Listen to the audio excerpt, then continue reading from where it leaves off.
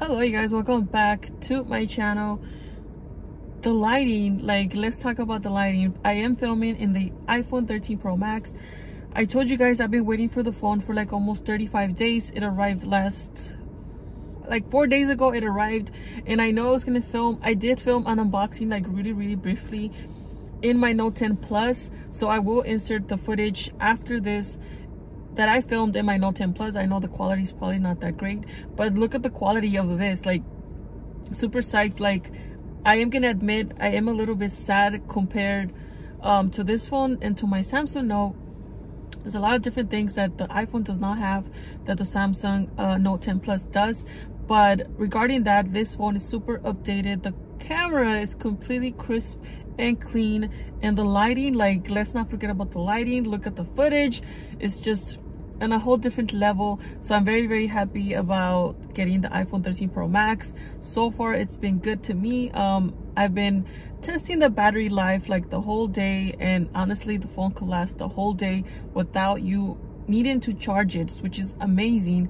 And if you want, you could charge it just in the morning and then use it throughout the whole day, and it works perfectly fine. I don't know what else to say. I'm super psyched about the phone. You guys will see how the phone was when I unboxed it, but I am filming my iPhone 13 Pro Max. I have a little bit of time. I parked upstairs before heading to work. There's literally no one around me, so it's the perfect time to film.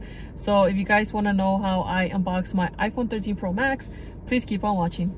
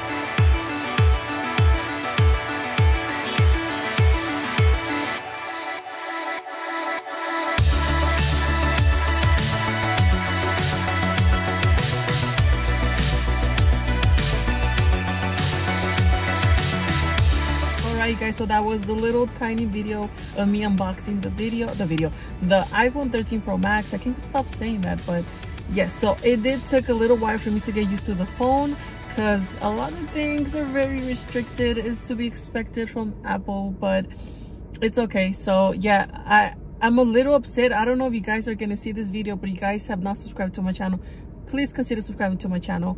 I do anything that literally I like. So I do makeup, I do bag reviews, and I guess phone reviews, just for this one because I can't buy a phone every year, but yes, so if you guys haven't subscribed, please consider subscribing to my channel. And yes, if you guys know anything how to change, I already searched it so much, I don't think there's any easier way for me to change the theme in my phone. If you have a Note 10 Plus or even a Samsung phone, and you guys know that you could change the themes like that, you don't have to have shortcuts. I didn't know iPhone has shortcuts.